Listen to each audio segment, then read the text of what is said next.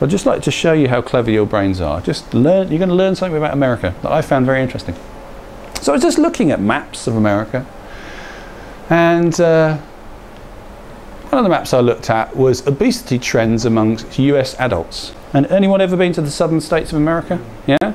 They eat a lot of deep fried stuff there. So not surprisingly, this area here is very, very heavy in obesity rates. Okay? The pink state, anyone guess what that is? It is Colorado. Well done, it is Colorado.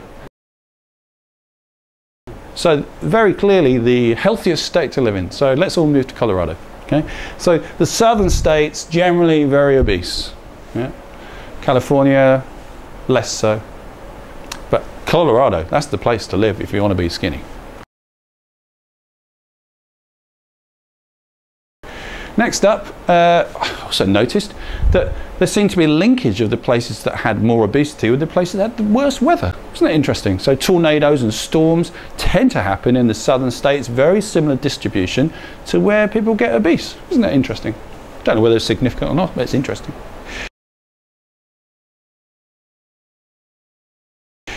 And then I looked at, I don't know why, non-employee abandoned mine fatalities. So this is people stumbling into a mine. Right? So although, you know, if you're obese and you're going to have a lot of storms, you're probably going to live here, you're not going to fall down a mine. So it kind of works out in the end, doesn't it?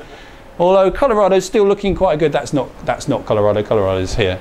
There's a few mines there, but California, oh, not surprisingly because of the gold rush and everything, a lot of... So on balance, we got obesity, storms, but no falling down mines in the southern states of America. So then I found this one, which is a brilliant word, religiosity. How religious a state is. Look, here we have again. If you're in the southern states, you're more likely to have a lot of religion. Okay, not so much in Colorado. Again, they don't seem to have so much religion. Southern states, a lot of religion, a lot of storms, not so much falling down the mines. Yeah, and lots of church.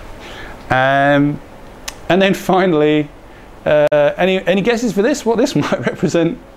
This is density of breweries per state. So once again we find Colorado, lots of breweries. Yeah.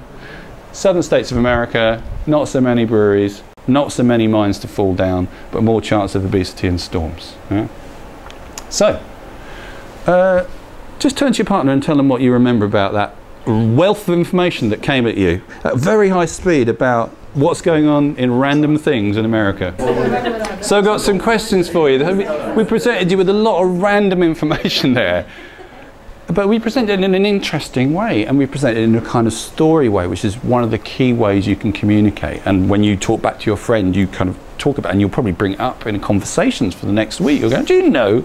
So for instance, if I was to say to you, which was the pink state on that map, you would say, yeah, and which map was it we were talking about? What was the pink one? Obesity, yeah, yeah. And what are the benefits of living in the southern states of America based on the information we presented? You're not going to fall down the mine, get lots of religion, yeah. And would we live in Colorado? Yeah, probably would. So all that information, we can process that very, very quickly.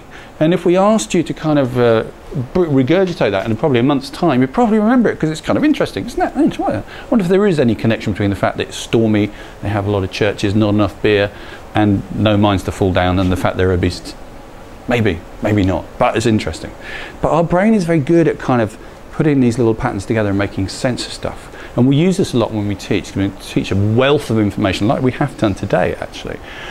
But you remember it because it's just fun. I think it's fundamentally fascinating. Humans and how we work is just one of the most interesting things, which is why people watch soap operas. That's why they become immersed in that kind of stuff. Or why if somebody says, oh, you never guess what I heard today, you go, what? What is it? Tell me, I can't tell you now. Can't wait till we get home. What's that going to be? And in our mind, we're creating what it's going to be. We love that. We love stories. It doesn't really matter whether they're good or bad. We just love stories.